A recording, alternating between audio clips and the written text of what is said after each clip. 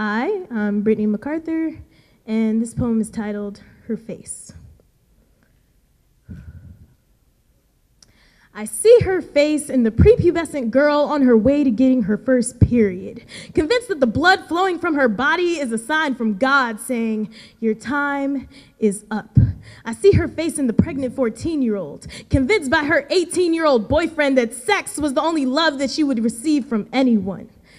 I see her face in the clinics. Women afraid to discover the STDs invading their bodies or about to let go of the very life they've created because they've been told it's the only way. I see her face in every girl, lady, or woman uneducated about sex because of someone else's perception. Have you seen her face?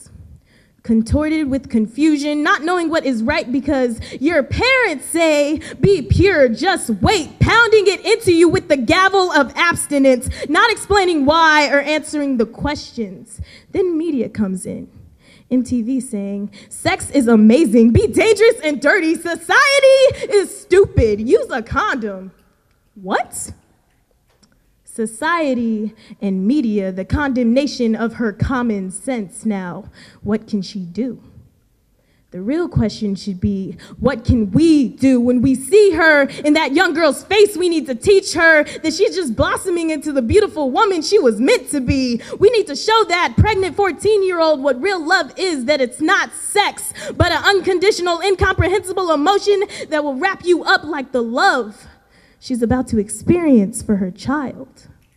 When we see her painted upon the faces of the women in the clinics, we need to let them know it's okay, regardless the outcome. Why aren't we teaching our girls, our ladies, our women, instead of trapping them in a deluded world of I don't knows and I'll learn from the televisions? Because I want to know how to help her, how to teach her, how to mold her. So when I look in the mirror and see her face, I'll know that she's just a piece of me.